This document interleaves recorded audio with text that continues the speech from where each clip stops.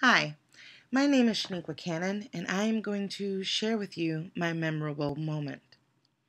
When I entered college, it was a free fall. I enrolled in the School of Education with no intention of becoming a teacher. It was just a major I checked off on my application in my hurry to get it over with. I completed class after class, lacking the passion of my peers for this thing called teaching.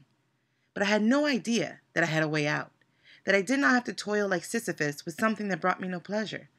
Despite having an advisor assigned to me, I had no guidance. I had no direction.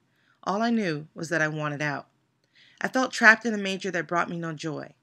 For 2 whole years, I spent more time admiring the campus than I did attending classes. Needless to say, I flunked most of those classes. I was on the verge of being expelled from the school due to my grades until, finally, a professor gave me the breakthrough I needed by helping me get straightened out through academic bankruptcy.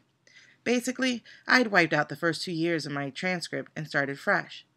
I got back into school, but still, I had no direction. That is, until I took a class with Dr. Claspy. This man breathed life into the Shakespearean text, into me. He taught me through Shakespeare that love is best expressed simply. His class was lively, filled with personal tales and a passion that was contagious. He spoke of the beauty of the language interwoven in Shakespearean plays and sonnets, made the characters and the speakers real and relevant. Unlike in my other English classes, where the professors were as dry as a science textbook. Because of Dr. Claspy, I made the move from education to English, later choosing a concentration in creative writing.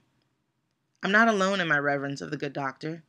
In 2005, Dr. Claspy was interviewed upon winning Outstanding Teacher of the Year at the University of Miami, an accolade he well deserved. I am forever changed as a person, as a student, and yes, as a teacher. Go figure.